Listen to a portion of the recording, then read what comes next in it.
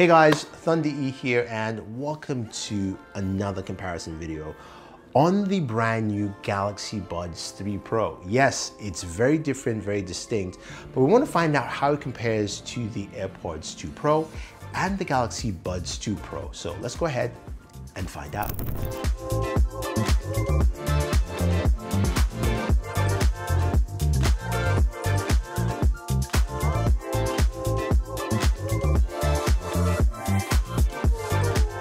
The Buds 3 Pro, it's very different. Let's just call what it is, elephant in the room. It looks very similar to the AirPods 2 Pro. And it's a very big departure for what Samsung has done with the Galaxy Buds 2 Pro. Now, if we go down memory lane with the Galaxy Buds 2 Pro and the previous Galaxy Buds designs, even down to the Galaxy Buds Plus, they were always buds that would tuck into your ear and they didn't have a stem. Some, like the Buds Plus, had, the wingtips that will actually hold in your ear, or some like the Buds Wear, which were open back, earbuds. Very different design, but still very similar into that in-ear solution without the stem. And also the cases were pebble-like, which is a big departure from what we have now. Now the Buds 2 Pro still hold that pebble-like look and feel, and it's something that is quite interesting to see that departure. Now when we move over to the Galaxy Buds 3 Pro, the 3 Pro has a very different look. As we're looking at the hardware for all of them, you can see here, this is very similar in terms of case design to the AirPods 2 Pro. Now, I'm not saying it's the same, but it is similar. With the AirPods 2 Pro, it's a simple white case, opens up, you can see your earbuds in there, and that's pretty much it, right? The Galaxy Buds 3 Pro case is a little bit different. Comes either gray or white, and it also has a see-through top canopy, which allows you to see your buds in there. Now, the buds do light up when they're in the case and they're closed up, so indicating that they're there, and also can be used with the Find by Me feature here. Now, when we take the buds out, this is where we find something quite unique and interesting. Unique in the sense that it's similar to the AirPods 2 Pro in terms of they have a stem, they also have a larger base as well, and they have microphones tucked into them. But what's different here is that the stem on the Buds 3 Pro are not rounded like the AirPods Pro, but more of an angular feel, so you do have two very distinct sides. And these distinct sides are very important because they add to the control mechanism of the Buds 3 Pro. So with the Buds 3 Pro, you have the volume controls tucked in on the inner side of the stem, so either on your right or your left to control. Now for some people, it might be easy to use. For some people, it might be harder. For me, I find it easy. I know Hayato is like, not so much. But again, it's something you just have to learn to get used to. There's also a pinch feature to either pause and play, which is nice. And I do like just the way it feels, especially while just holding them and putting them in your ears. They work out pretty well. Similar to the AirPods Pro, those are also very comfortable. We know that, of course, throughout the years, and they fit quite comfortably. They do have that pinch feature, and they do have that pinch location as well, which is like a designated area. So that's kind of the difference there between those. Now the Buds 2 Pro, of course, we've got more of that smaller pebble look and feel and design. Fits in the ear and has the large surface area for you to tap, to play, pause, and all that fun stuff.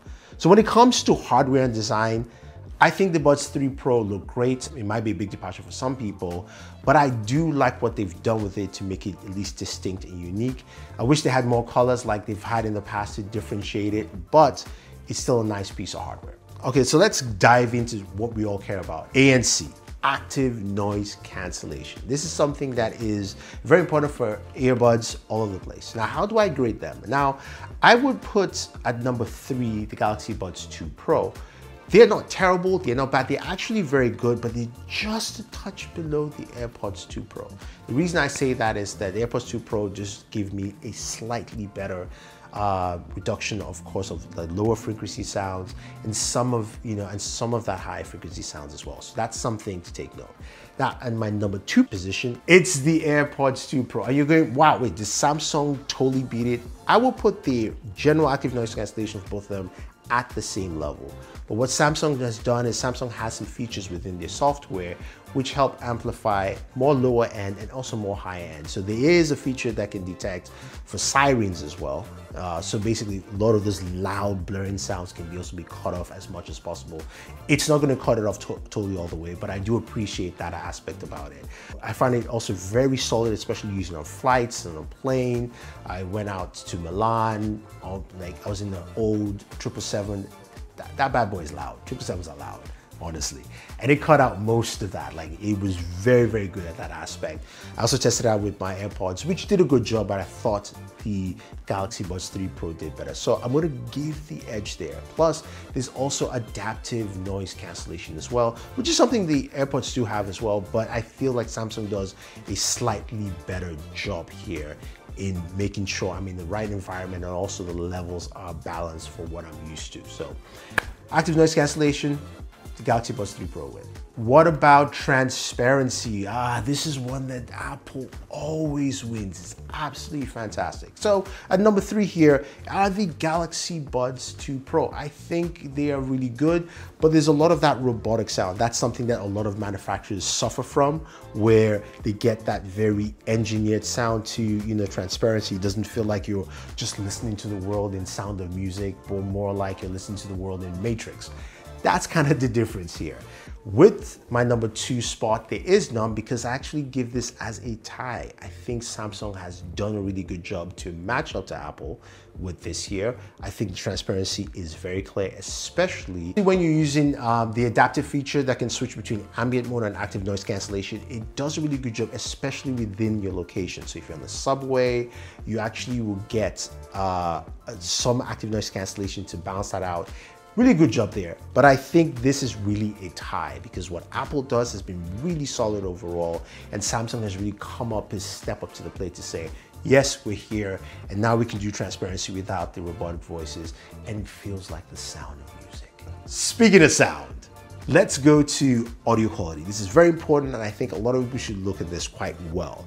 Now, my number 3 spot goes to the Apple AirPods 2 Pro. I got you right there. You thought it was the Galaxy Buds 2 Pro, but it's actually the AirPods 2 Pro. They sound great. Don't get me wrong. They do a really good job in sound, but the adaptive EQs tend to mess up my music listening experience.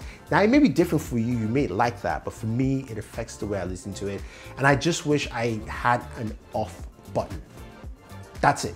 That would make my day and I would be fine. And my number 2 spot goes to the Galaxy Buds 2 Pro. Now, hear me out. I think they sound really great, and I think the sound quality is very similar to the AirPods 2 Pro. As I mentioned, AirPods 2 Pro have adaptive EQs, which really mess things up for me. So I'm giving that number 2 spots to the Galaxy Buds 2 Pro. They're nice, they're solid, they do a really good job. And my number 1 spot in audio goes to the Galaxy Buds 3 Pro. Now, it's got a ton of features built in there. First off, it's got dual armature drivers, which help a lot, especially in the separation on low end and giving you nice lows, mids, and highs. Great separation within the drivers there, allowing for that feature quite well. Plus, within the app itself, you now have your own custom EQs you can set. No longer presets, which means you can customize the sound the way you want to, which is a huge plus and allows for great listening experience. It also has adaptive EQs as well, but you can turn it off. So I love that aspect about it, and it takes my number 1 spot on audio. But honestly, guys, you have to listen to it. They do a really good job in just giving you some really good clean sound on here. And again, you can suit it to your taste. Microphones. How well are the microphones on here, and how good of a job do they actually do? This is a microphone sample from the Galaxy Buds 2 Pro. Testing out how the microphone sounds, giving you an idea, recording directly from the Galaxy Buds 2 Pro. Again, AC is on, a fan is turning, and hopefully that gives you a good idea. This is a sample of the AirPods 2 Pro microphone recording directly from the AirPods 2 to give you an idea how it sounds and how it compares to the other 2 microphones. Cool. The mic test of the Galaxy Buds 3 Pro recorded directly from the Galaxy Buds 3 Pro. You can hear how it sounds. There is some AC blowing in the background. The fan is on. but this is the sample from the Galaxy Buds 3 Pro. The Galaxy Buds 2 Pro microphones are really solid, but they take the number 3 spot here. I think the lack of a stem really played a huge role in Samsung switching over, and my number 1 spot kind of goes to both of them. I would give it a 1A and 1B for one very distinct feature, which I'll talk about in a sec. I think the AirPods Pro really set the standard for everyone to meet up, and that's what Samsung has been trying to do over the years. And I think they've achieved it here with these buds. But the reason I gave the AirPods a B and the Galaxy Buds 3 Pro an A is simply because you can also use those buds while you're recording video on your device, like your Galaxy device, and you can use that to record 360 audio as well, which is a great feature. I think it's added if you're looking to create 360 videos or anything within that realm. Now, it's not necessarily something a lot of people use, but I do like that added benefit there, and it's something that's selectable, and you can either turn it on or off, which is great. So this is pretty huge and a great improvement, and I think that's where it lands with the microphone. Another aspect, of course, that makes the listening experience very different for everyone is, of course, the ability of extra function in your smartphone with an app, or at least through some settings. Now, Apple doesn't have an app for the AirPods 2 Pro, but in the settings or in your quick menu, you can go ahead and toggle different things, like, of course, the transparency, adaptive listening, 360 audio, that kind of stuff, which is great. Please, Apple, just add an extra section for taking out adaptive EQs. That would be nice too. Just a button right there, like turn off. Simple, great, that will work for me. But I do like the expander controls on the Galaxy Wear app for the Buds 2 Pro and the Buds 3 that give you more functionality, going through custom EQs, going through turning off adaptive EQs, and going through all the other things you want to change within your buds. You can do that too. Now, Samsung has some other vocal elements that you can use with the buds. They do have voice controls that work surprisingly well. Honestly, I was shocked, because simple controls like saying pause music, plays music, stuff like that is something a lot of manufacturers just fail at, and it works well. And also there is a time delay to it that for me that I do like, especially when I am either pausing or playing my music. It just works well. Now, Apple also has a lot of AI features coming to the AirPods Pro, which we'll see once they launch that later on in September. But those features like that are coming and more to the AirPods Pro. We have 3 buds that have some really good battery life, but the number 1 spot goes to all 3 because they all have combined 30 hours of battery life with the case and buds. That's pretty simple, which is great to see. But I'm glad that they've moved from 24 hours. I wish it was longer. I do wish the Galaxy Buds 3 Pro were longer because the case looks a little bit bigger to hold at least more, maybe 40 hours, maybe even 50. But with the buds themselves and the Galaxy Buds 3 Pro, the battery life is roughly around 6 hours with the buds on, and 30 hours with the case. If you charge for 3 minutes, you get an hour as you expect. All 3 support wireless charging, which is great to see.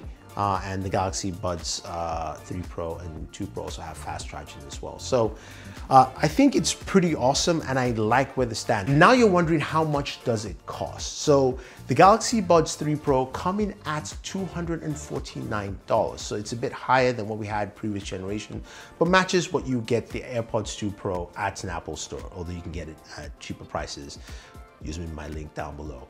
That being said, I think they're really solid, and I think they're very good, and I like the improvements that Samsung has done.